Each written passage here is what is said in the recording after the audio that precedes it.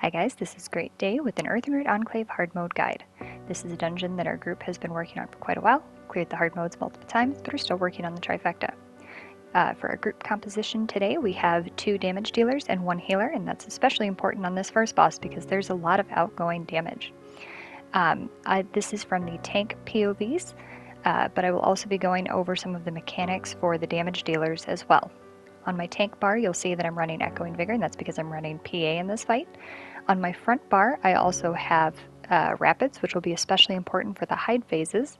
And then I'm also running Crushing Shock on my back bar because there's a number of interrupts to get. This fight is broken up into several phases, with burn phases followed by a hide phase, followed by more burn, and then finally, once the boss gets down to execute, it becomes a stack and burn fight. Positioning on this fight is very important, and we typically go with a square or diamond formation for everybody, and that's because we don't want to stack with some of the mechanics that we'll start to see in just a minute. Now, when we first pull the boss, at first it's just going to be the boss in the arena. He does a number of mechanics here. One is his heavy, which does a heal absorption or soul tear onto the tank. This has to be healed through, and while it's on you, you do have an increase of damage taken as well. He also does a stomp, and that starts this kite mechanic. This is why we use the square or diamond formation with both our DDs, our healer, and the tank. Here we see the first hide phase. Here it's important to get behind the rocks as quickly as possible. There will be 2 rocks to hide behind. Now the boss also does an overhead slam when he's not doing this hide phase. That overhead slam does a large AoE that needs to be either blocked or rolled out of as soon as possible. Now after the first hide phase, we see the stone atronachs around the arena waken up. At this point, it's very important for the DDs to focus these down. They do a number of mechanics, including a stomp that does a lot of outgoing damage to everybody, as well as this tether that we can see right now. The tether will gradually slow somebody and eventually turn them into stone unless they break free once they are in stone. It's important that this gets interrupted as soon as possible. If it's not interrupted, then when somebody turns into stone, they're going to get a lot of increased damage, both from the stomp of the stone atronach, as well as from the kite mechanic and the slam mechanic. So during this phase, we found that it was important to have, again, damage dealers be in that triangle, or excuse me, that square or diamond formation around the stone atronachs, but have both focusing on the same one. The reason being that we want to get those burned down as quickly as possible, and if we split up between multiple stone atronachs, then it also splits the focus of the healer. Now as the tank, you're still dealing with the outgoing damage from the boss, you're still dealing with the heal absorption or soul tear mechanic, and you're still dealing with the kite as well. So for this, you want to get a taunt on of course the main boss, but also the stone atronachs as soon as possible, and stay on those interrupts. But when you get that soul tear or heal absorption mechanic, I like to tuck my back into the heals that are around the damage dealers. That way you can get healed out of that soul tear mechanic faster and get that debuff off of you. Now this is the second burn phase. This is the second time that there are atronachs in the arena, and then of course the boss will get burned down to about 30% health. This is the last time that the damage dealers are going to focus the stone atronachs. Once we get through the last hide phase of 30% and finish that hide phase and he goes into execute, at that point it's important that we just stack and burn but still stay in those square or diamond formations around the boss. The reason being that in execute we have an added mechanic where there's basically a constant outgoing damage from a whirlwind of stone and debris around the boss.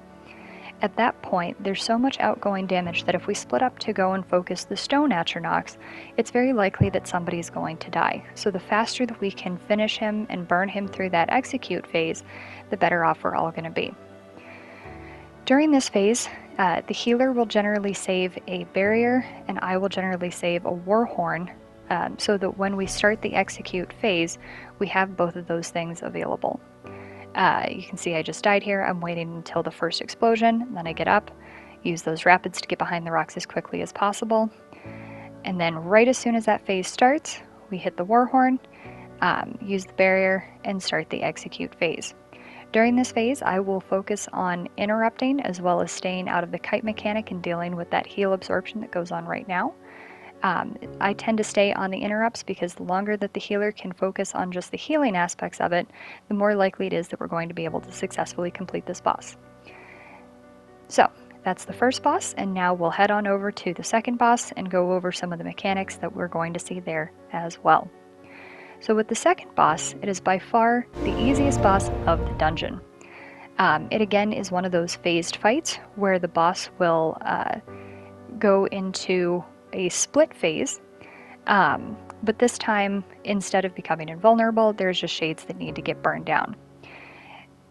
The difference between the hard mode and the not hard mode, from what we can tell, just seems to be an addition of multiple adds. So some important mechanics here. There are going to be fawns in the boss fight, as well as what we can see here. The fawns, if they're not burned down and focused quickly enough, will go into a tree, and as you can see, there's a fawn in the tree in the back. It's currently spitting out the red balls that are doing damage to everybody in the group. If a fawn goes into a tree, that tree needs to be burned down, then the fawn will pop back out, and then the fawn needs to be focused down again. In hard mode, fawns will come out in the boss fight as well. Those fawns need to be focused so that they can get burned down and make sure that they don't go into a tree, which will just prolong the fight. There's also going to be a root mechanic that comes out from the boss, and we'll see that in just a second with some of these tree sentinels as well. When the boss is doing her root mechanic, there are 3 lines of roots that come out. Those roots put a ramping dot onto whoever gets hit by them. Generally, as a tank, I can take up to about 6 without my healer wanting to absolutely curse me out. After that, it really gets to be pretty dicey, and it's pretty likely that I'm going to die. The more roots that you can avoid, the better off you're going to be, especially for damage dealers or the healer. So right here we can see that little fiery dot. There's those roots going out. I get hit by it again. And we can see that little fiery dot is getting the additional stacks on it. This will be a constant mechanic in the boss fight. Now, there's also going to be some additional adds in the boss fight. We'll go over positioning once we get into the room in just a second. But when those adds die, those adds will actually leave a root mess on the ground, and that is a constant root knot that will stay present throughout the fight. So it's important that you stay out of that, and it's also important that we position that so that it's not going to get in the way of the fight as we continue. So what we do here is when we start the fight, I like to pull her over to the corner, and that's in order to position those roots going forward. This is the first root mechanic. It's again putting that dot out, again trying to avoid that damage as much as possible. Here we have the first fawn. That'll get focused down by the damage dealers, burned down quickly so that it can't go into a tree. Here we can see the adds starting to spawn. We've got a bear and then 3 cinches. It's important that these get chained in, stacked in one place, and then we focus those before we go and focus down the shade so we can see it proving. Those are the roots that will stay present in the arena for the rest of the fight. And that's why the positioning on this phase is very important. Once those adds get burned down, they leave those behind and they never go away. And if you stand in them, they do a lot of damage. Now with the shades, we again found that it was important for all of the damage dealers to focus on one shade at a time. If the DDs split, go to different shades, and even as the tank, because they're doing constant heavies and constant damage from the roots, it's very likely that people are going to die because the heals are going to be split. Now when one of these shades die, they also do either a soul tear or knockback mechanic, so it's important to block that so that you can avoid that damage as much as possible.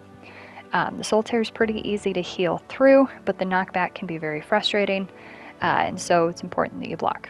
Again, we have another fawn. Here's the add spawning. I'll chain them in as quickly as possible so that when those adds die and the root knots come out, they're positioned around the arena. We have one more shade phase here. After this last shade phase, at this point she'll be in execute. Once she's in execute, we typically ignore adds, ignore the fawn, and just focus the boss down as much as possible. Again, it's pretty easy mechanics. Keep on watching out for those roots that are around your feet.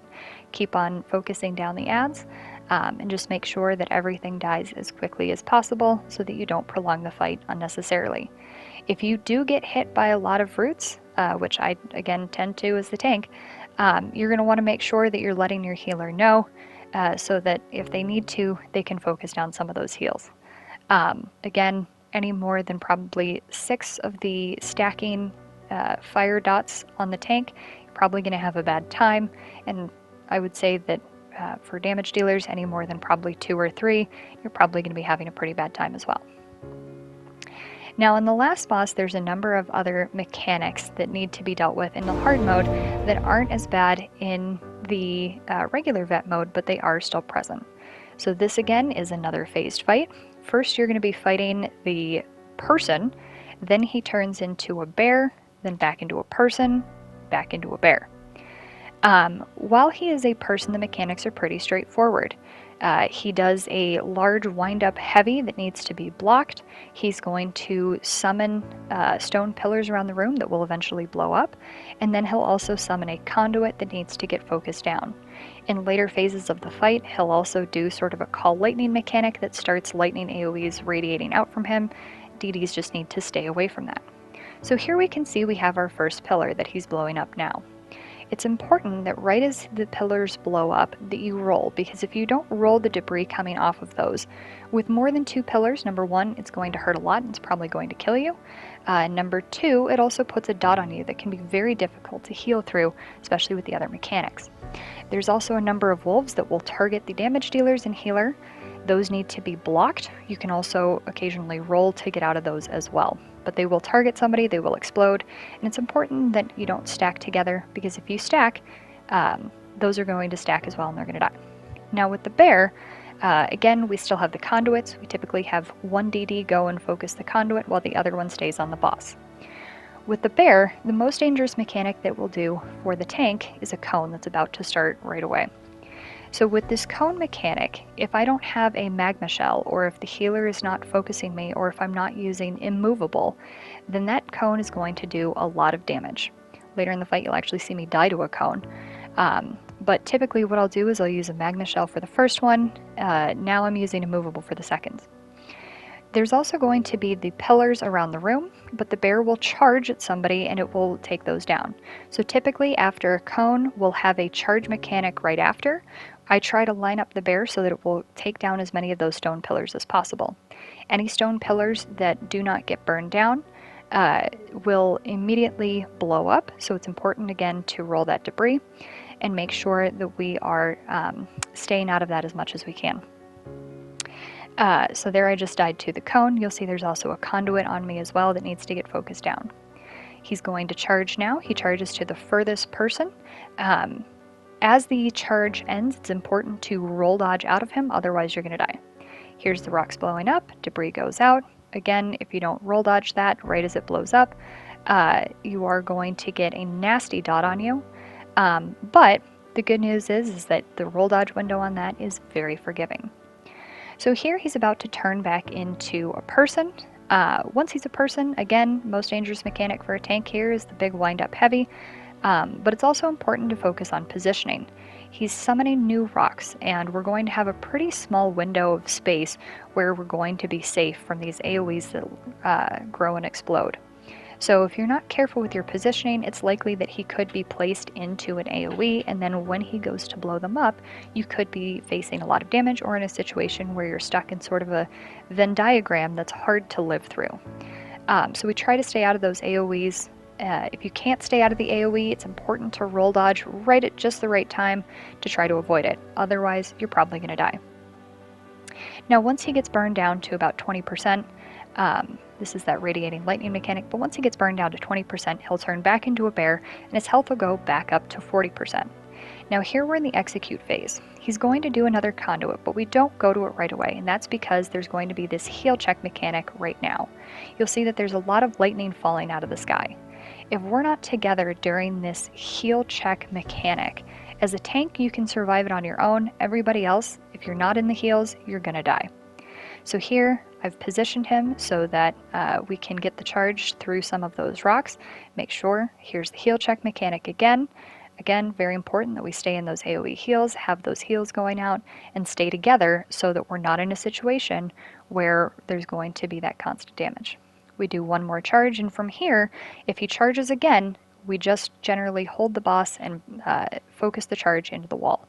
That's because we want to keep him as stationary as possible and get him burned down. Here we have another cone, and as you'll see, I die again. But at this point, his health is low enough, DDs can just focus him down. If he charges, we'll put him into the wall, but that's the fight. So I hope this guide is helpful, and good luck everybody. It's a fun fight once you get the hang of it. So happy dungeoning everyone.